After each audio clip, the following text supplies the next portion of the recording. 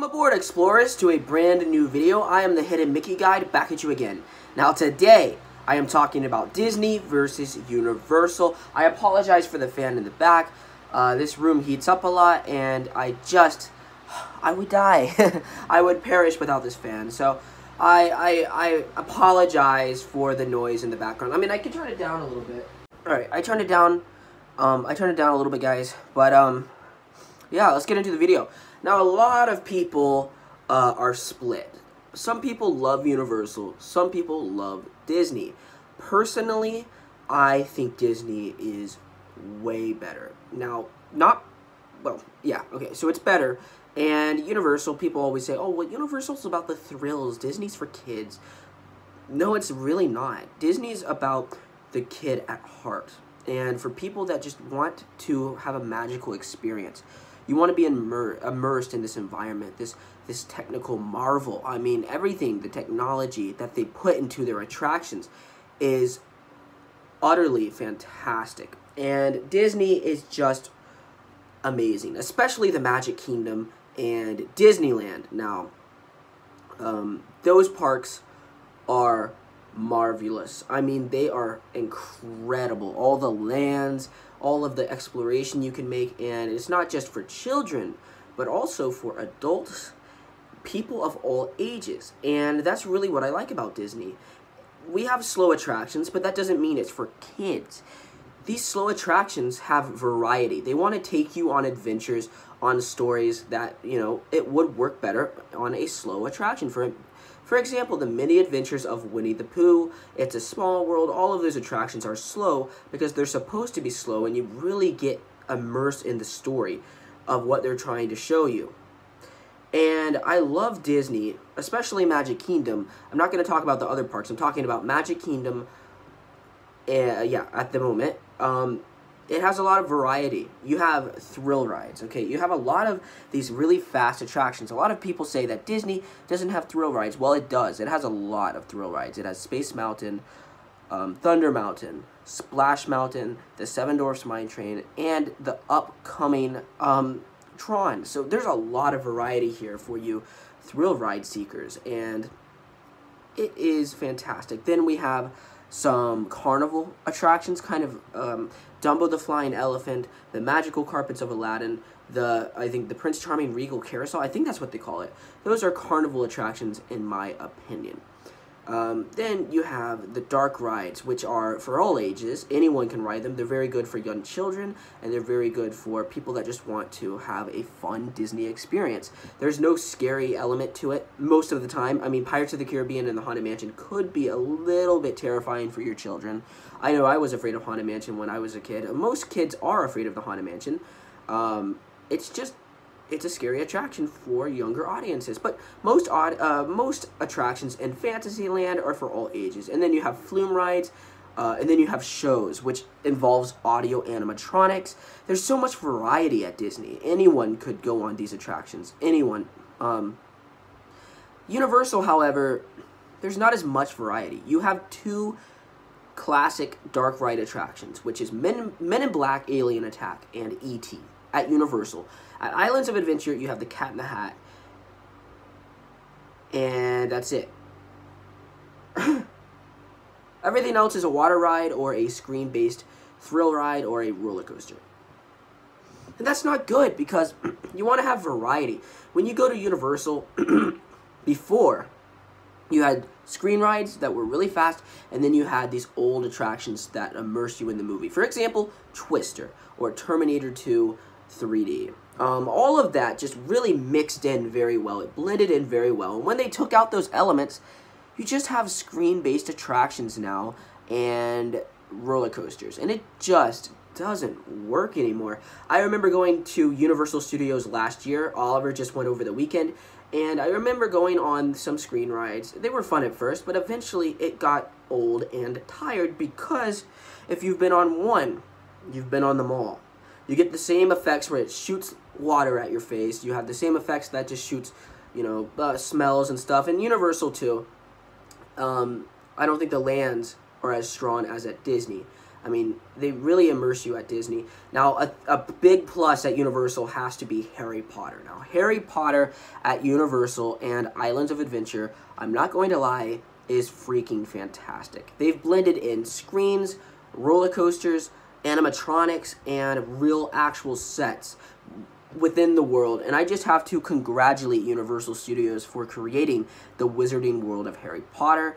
It is freaking awesome, and you don't want to miss it. But that's really the pivotal thing at Universal, in my opinion. That's like the pivotal thing to do. And then people talk about the roller coasters, like the Hulk and the Rip Ride Rocket. There's only, like, in the Mummy, okay? So there's only 3. I'm pretty sure. And then you have the Woody the Woodpecker roller coaster, but it's more for a family audience, and people don't really talk about that, unfortunately. And, yeah, so Universal, they don't really have...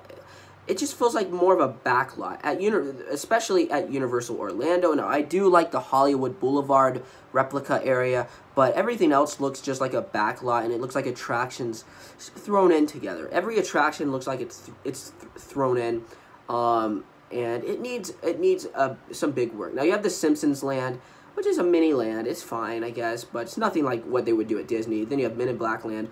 They're all paper-cut lands. You know, they're just shoved in there. And, you know, at Disney, you have big lands, you know, like Adventureland, and then you have attractions based off of these lands, and they do that at Islands of Adventure. Unfortunately, it doesn't work as well. It just doesn't work as well because I feel like it's harder for, yeah, okay, so I don't, yeah, whatever.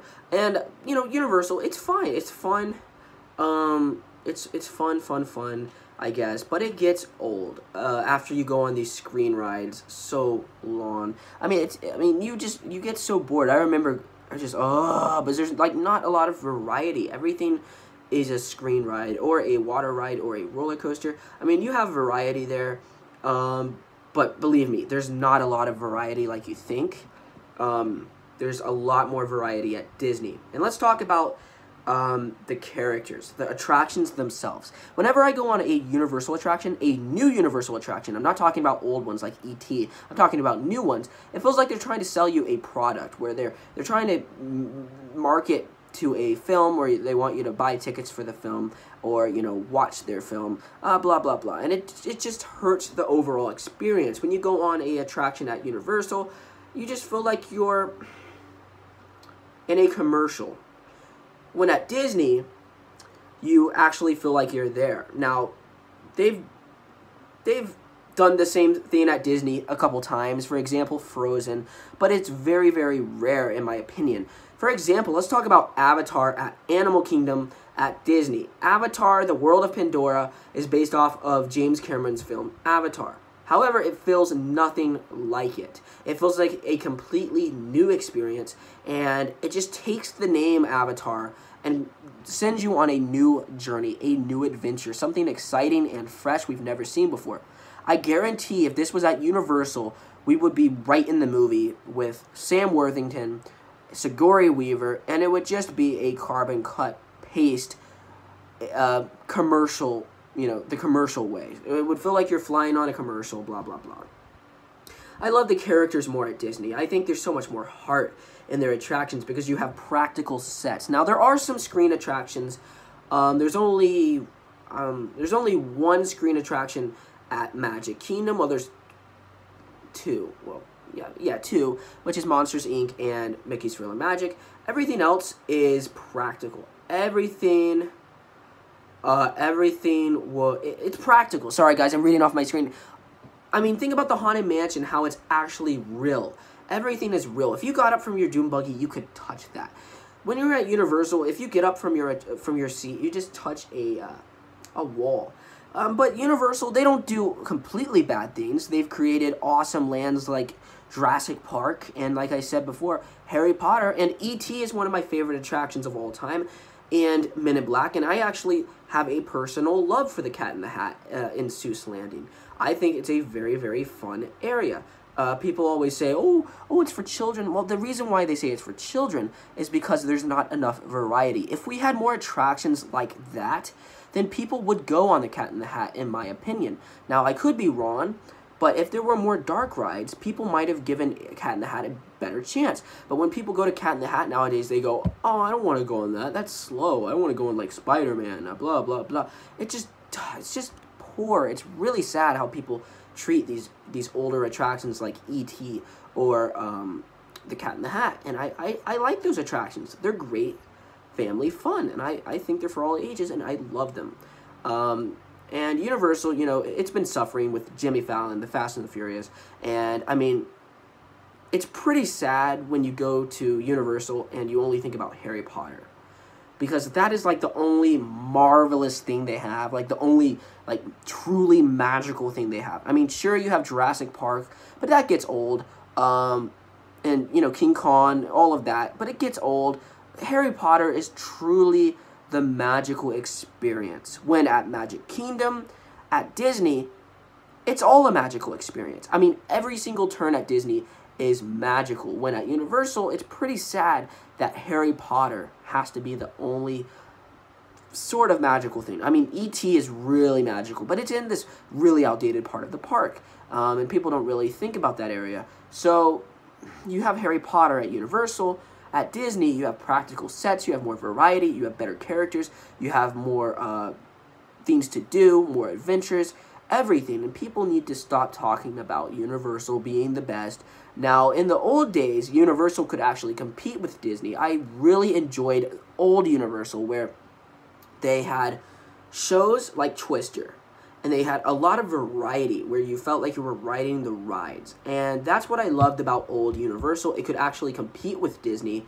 But unfortunately, it's just been going down the pooper for the last couple years. Since about 2013, 2014, Universal's been down the drain, and Disney's been kicking Universal's butt. Disney is for all ages. Disney, regardless of age, you can enjoy. And that's what I like about Disney. And it's so fantastic at how they create these attractions at Disney. Now, there are screen attractions, but most of the time they are done right. When at Universal, it just feels like they keep repeating the same thing again and again and again.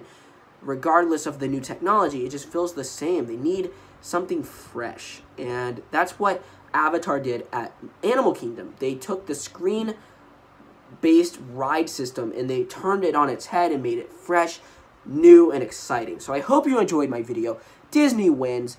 And what do you guys think? Universal or Disney? Let me know down below. Universal, in my opinion, is that cheap company. Disney, you are my number one guy. Okay, guys, I hope you enjoyed my video. And remember, adventure is out there. See you in the next one. Oh, and guys, I'm going to Disney October 12th. All right, bye, everyone.